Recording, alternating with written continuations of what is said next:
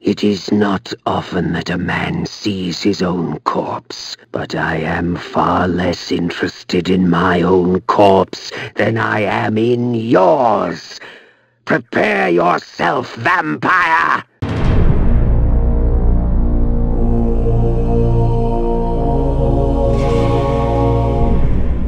Death in the circle breathes life to the pillars. For every pillar there is a token. Only with these shall they be restored. But to reach a warrior, you must first breach his ward. Find Malek and destroy him. Only then will the circle fall. With the mad mentalist Nutraptor dead and his severed head offered to the circle, his pillar appears now cleansed. And thus, we must stalk down our next target, the ineffectual guardian, Malek. The pillar of conflict, protected by the paladin Malek.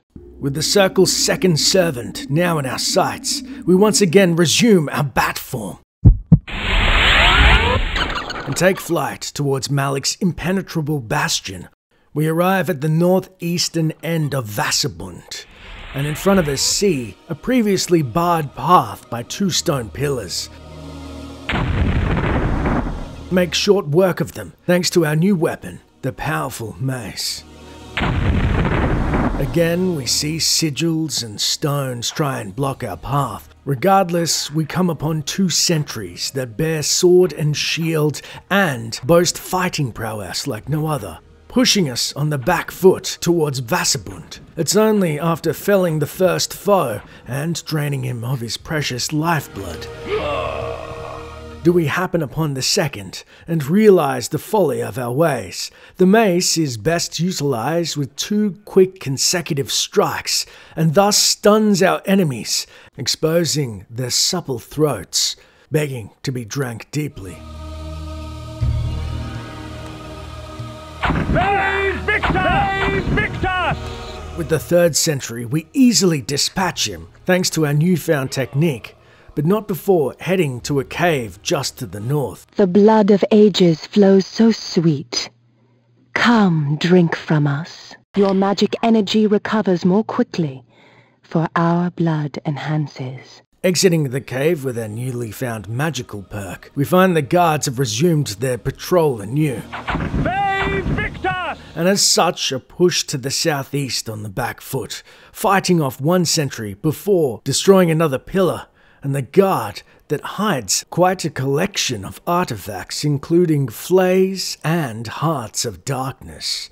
A welcome addition to our arsenal for the battle of blood and steel, no doubt promised when facing the paladin Malek. Years ago, word reached us of a strange pestilence that had laid siege to a few remote villages far east, but the rumors failed to prepare us for the horror that was the plague. So then we realized perhaps the pillars were not to keep us out, but instead to desperately contain this plague. Worms and maggots fed upon his festering skin. The scent of tainted blood seeped through the wounds upon which they feasted. Pity. Such a waste. Good blood gone bad. And we thought the smell in Stenchen Crow was formidable. Coorhagen, my home, the finest city in all of Nosgoth, rich in vanity and conceit. I had no delusions as to the welcome I would receive. Wary, we see bodies scattered about, infected with the plague. Entering the first building, we find a vampire coven had set up shop, or at least 2 coffins. Perhaps as they were empty, they fled due to the plague and lack of fresh blood. However, the full breadth of the horrors we witness is almost incomprehensible, as a cart of the deceased, bodies overflowing, lay abandoned in the street, a morbid promise of things to come. Death and disease stalked these streets. Bodies lay most in the very spots in which fate had taken them. A perfect homecoming. The local denizens that meet us don't even look in our direction, as if they have enough trouble on their plate. Perhaps worse yet, one of the Harlequin Pied Pipers plays its flute, bringing forth more of the dead in broad daylight as he happily marches behind us. as we're forced to answer his necrotic song with a torrent of energy bolts. However, we must confess the last of the undead does not fall so easily, and we begin to question the efficacy of our mace against the recently re-risen. Heading just to the north, we find an empty dwelling save for 2 dead bodies that lay limp on the ground. And then to the west, the building adjacent boasts a similar scene, save for a single barrel against the northern wall, which bequeaths us a single heart of darkness. Heading outside, we quickly realize entering buildings respawns enemies. Congruently, so have our necrotic friends. Leveraging deception over full frontal force, we once again employ the disguise spell. Heading past the Harlequin uninterrupted and into the Repel dungeon, the first of 3 found in Coorhagen. Heading through the western door, we find our disguise spell does not aid us as we had once hoped. Forced against the back wall, we dodge biting blade and crushing mace alike, all the while slipping between arrows. In the room above, we find ourselves in a similar predicament as a trio of cutthroats stalks us down. Pressing forward, we quickly discover we have also pressed our luck too far with the disguise spell, forced to resume our vampiric form and fight our way out of the cacophony of weapons as they close in, with darkness seeping into the corners of our vision. The heart of darkness. And it's only thanks to the heart of darkness our life has been spared momentarily. With our attackers still in full force, we begin to dodge and weave between them, drinking deep from the life-giving blood of the heart. It seems, facing Malek's minions, the guardian of conflict, that there is no dodging battle, but instead embrace conflict entirely. Stalking down our victims, we employed the many flays at our disposal, rending flesh from bone and savouring their screams with undue glee. Heading south, we find ourselves back in the main hall that we started, and now heading east, the undead return to bar our path, and the many physical traps that impede us becoming more numerous the more we travel. Heading through a western door, we find more sorcerers hurling their accursed energy bolts, and realize that close quarters we perhaps cannot dodge them, and thus we shift back into our wolf form, attempting to feed but still being struck by the many projectiles. Our best hope at survival is making a mad dash through the rest of the room. Once we have come nearly full circle, we locate the promised Repel spell card. Invoking this spell cloaks me under a protective aegis. Whatever spell is cast at me will be reflected back at the caster, leaving me unharmed. It will only last for a short time, however, before leaving me vulnerable once more. Testing our latest spell, indeed we are encapsulated inside a magical barrier, and heading into the southern room, quickly discover that the sorceress whose energy bolts had plagued us so much now harmlessly deflected, turning our own defensive desire into a formidable offense.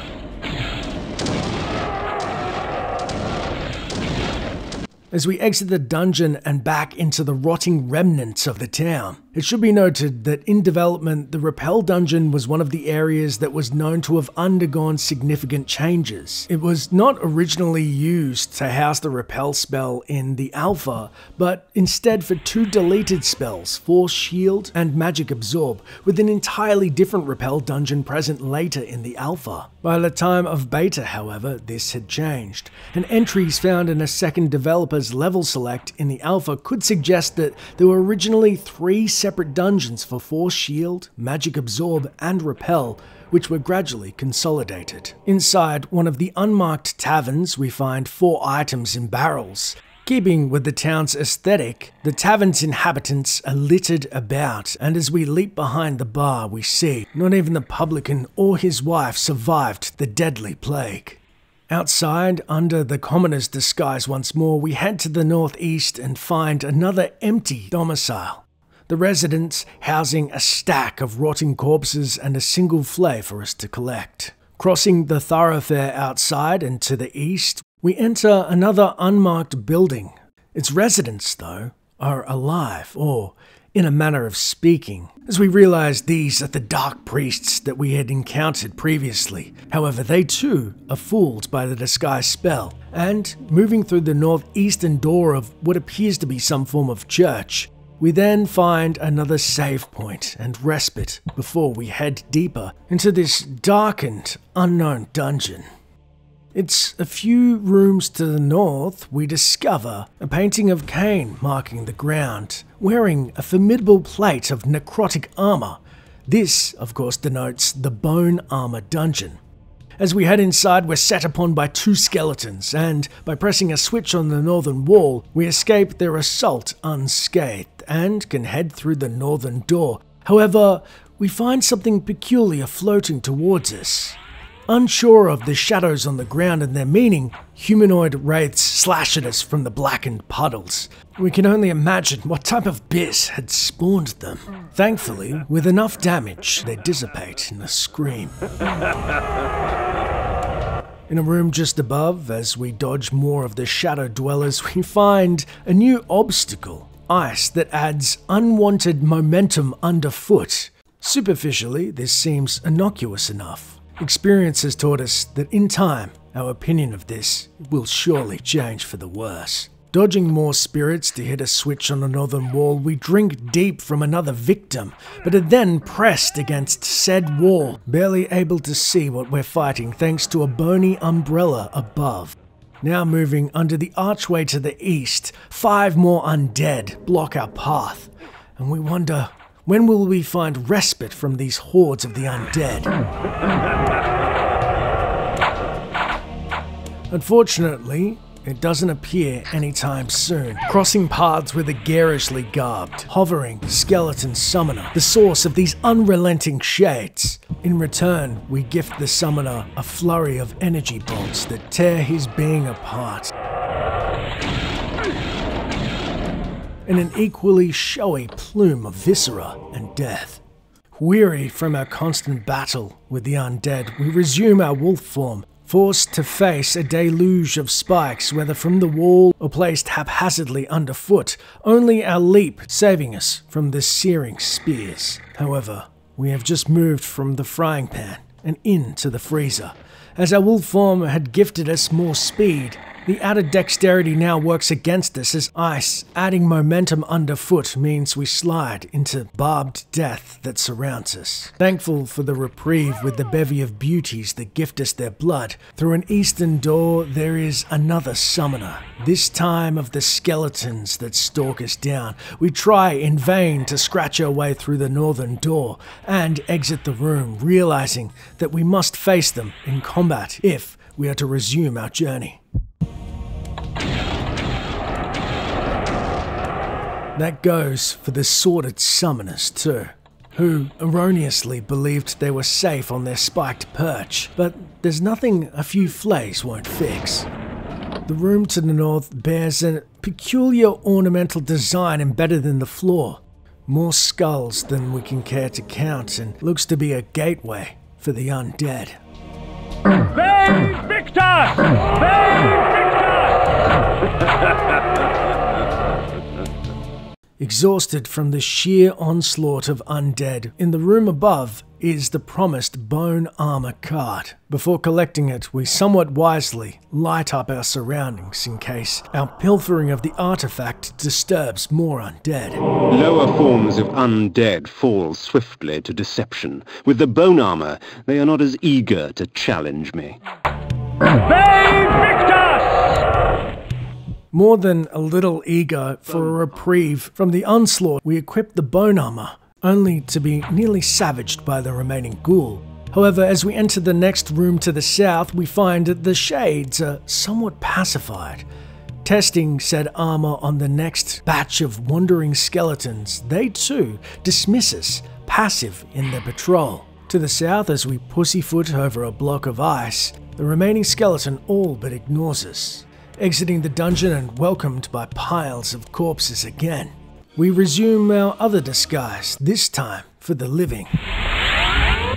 We make our way to the closest open building to the north and find more corpses in a main dining area. To the east, we then discover another painting on the floor, this time a village's being destroyed by the plague. Opening the barrels above, we find out why. This cleanses my body of any dangerous poisons. Quite useful with all the filth I find myself surrounded by. Making our way downstairs, we find that the spirits have lease. However, due to our new bone armor, the ethereal maidens largely leave us unmolested. While searching the various rooms, we find a new item to add to our repertoire. A medley of death and evisceration. Let fate choose my enemy's demise. After unlocking the previously barred northern door, we take the teleporter into Coorhagen's third and final dungeon, which is aptly named Inspire Hate. As we hunt the Paladin of Conflict, we so see a sigil on the ground of two swords clashing, a promise of the potential power we can find inside. But first, we must take care of the errant guard that wields a scimitar that extends as if it was a polearm. Making bridging the gap with our mace nigh impossible, we instead fall back on one of our infamous flays. Heading through the northwestern room in our disguised form, we decide perhaps subterfuge is not our greatest ally in the Dungeon of Conflict itself, and see a large room full of guards ambling about. As we ascend the stairs past the Inspire Hate mural, the spikes that had previously divided us from our enemies all but disappear. This spell allows me to exploit the petty prejudices of man. Minor grievance would escalate to murderous rage, and oh, the sweet terror when the spell wore off and they saw their hands covered with their neighbor's blood. With the way that Kain sells it, we would be fools to not test out this hate-fueled magic, heading to the east and west and stirring up the polearm-bearing guards. With the Hornet's Nest stirred successfully, we unleash the spell on our enemies, and chaos ensues. We didn't realize just how effective the Inspire Hate spell would be, and after the guards have dealt with the undead, their unhinged bloodlust is turned on one another. All the while, we're free to skirt past them unimpeded. And although there are several more rooms inside said dungeon that allow us to test this ability, we must continue our quest to hunt down the Paladin Malek. And so we exit the dungeon and find ourselves in another plague-filled residence in the eastern side of Coorhagen. Emerging outside, we pause a moment to have a much-needed drink from one of the healthy blood bags ambling about. Heading north, exiting Coorhagen and the pervasive plague, we find the forest itself opens up, presenting the base of a mountain. To the east is the termagant forest. However, our pathway is blocked by thick trees and shrubbery, and so we leverage our lupine form, bounding up the mountain and finding a bat flight point as a view of our enemy ahead. Malek's Bastion, perched defiantly on the mountaintop, black as night against the blanket of snow. What manner of man would choose a land so harsh and utterly devoid of life? With no way to scale the mountain by foot, we take flight in our bat form.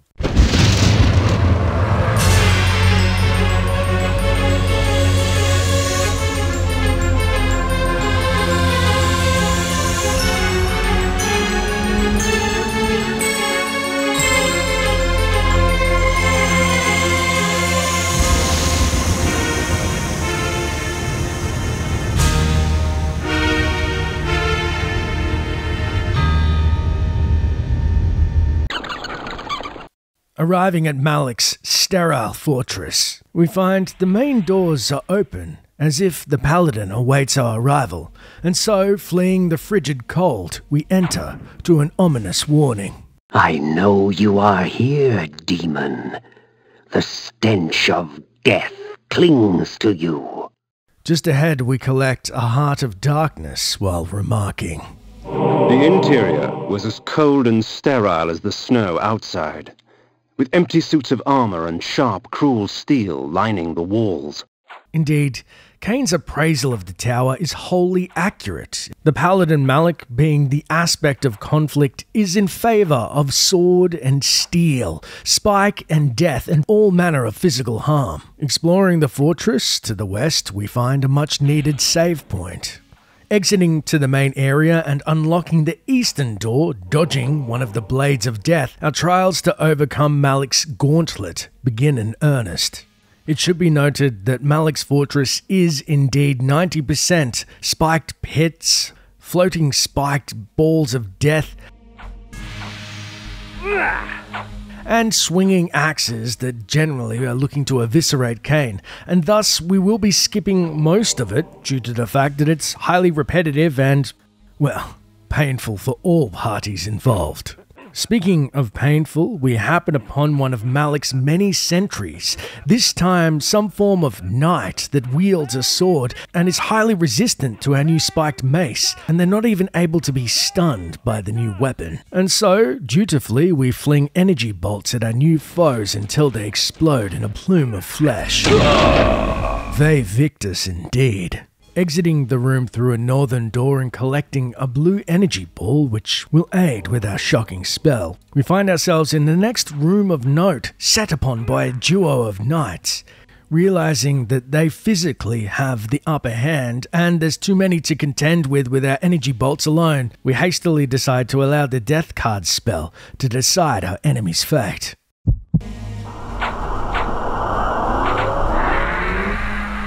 With our foes now a fine dust on the ground, we pause to take inventory of our surroundings and see the large room houses a strange machine in its center and a glowing orb that seems to be its power source, and instinctually know it must be destroyed. The globe powered the machinery. With its destruction, the deafening shrieks of the machine ceased to echo throughout the Bastion. It was now time to silence the machine's maker. You try my patience, fledgling. Care to try my blade instead? Exiting Malek's main tower, we find ourselves back outside between the snowy ramparts. Heading west across the frozen tundra, we find two sentries outside of the second tower and remark. The guards at the gate offered no resistance. They were frozen solid, and dead as they stood, their flesh welded to the cold metal of their armor. My eyes yearned from lack of contrast. My mouth ached for want of blood. In this cold wasteland, food was scarce, and my hunger grew. Making our way to the second tower, as we head inside, we're confronted with a gruesome sight. A corpse held court on a tattered throne, grinning malignantly at me through blackened teeth. It is not often that a man sees his own corpse. It is a sobering experience. But I am far less interested in my own corpse than I am in yours. Prepare yourself, vampire! With Malek's corpse thoroughly through with his empty threats, or should I say hollow like his bones, we head through the western teleporter and find a litany of items housed in 4 chests, a welcomed boon for the battle to come. Teleporting back into the main hall and crossing paths with Malek's corpse once more, we then venture through the eastern teleporter and see a much-needed save shrine awaits.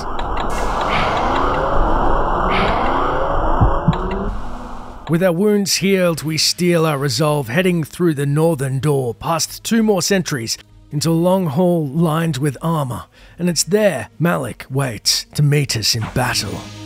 Vain Victus!